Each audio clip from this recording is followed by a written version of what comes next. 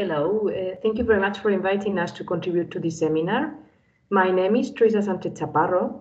I'm a professor and a researcher at UPM, Politécnica University in Madrid, and I belong to the Innovation and Technology for Development Center of UPM, ITD UPM.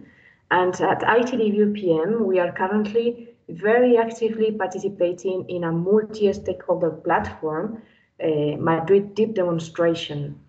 Indeed, in 2019, Madrid was selected as one of the 15 demonstration cities to become carbon neutral in 2030, within the framework of the EIT Climate Kick Deep Demonstrations of Healthy and Clean Cities program. This demonstrator means expanding the space for political, economic, and social collaboration, and the implementation of what we call a portfolio of connected projects. And in this project, businesses, university, the city council, the citizens collaborate and try to find the best solutions in a number of priority areas. These priority areas have been defined in the so-called Madrid Carbon Neutrality Roadmap, which has been recently elaborated and is guiding all initiative in Madrid demonstration. Of course, one of these priority areas is developing nature-based solutions, greening the city, developing new public policies and new management models to realize this goal of Madrid becoming a greener city. And on this chapter, I would like to talk about one flagship project, one really big, massive project, which is the Madrid Metropolitan Forest. And as I say, this is a massive project to create a forest belt of around 75 kilometers long to reconnect the city's population with nature. And as I say, the aim is to build a green forest ring around the city to address negative effects such as heat islands, poor air quality, and loss of biodiversity, and also providing a green space for homes and neighborhoods, outdoor activities, and increase the citizens' well-being and balance. It also includes a very nice project to integrate the Manzanares River, this is the river of Madrid, with the capital suburbs, and restoring a land that has been traditionally occupied by landfills and creating a pedestrian and bicycle path in that area. In a way, this project tries to address also social inequalities in the city and restore areas, particularly in the south of Madrid, that are maybe not so wealthy and which has been traditionally occupied with the facilities, treatment plants in the city.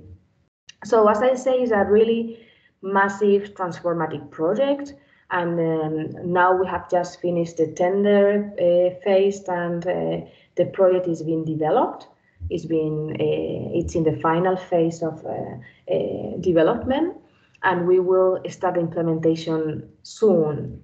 And I would say that something in terms of challenges, something we are realizing, or Madrid City Council is realizing, is that a project this big, with this ambitious scope, cannot be achieved without the collaboration and complicity of a wide array of actors in the city. And I would provide 3 examples. Madrid City Council is now seeking alliances with the private sector, which could, for example, collaborate in planting trees and compensating their emissions at the same time. And the Madrid City Council is developing new regulations around this concept of compensating emissions and involving the private sector.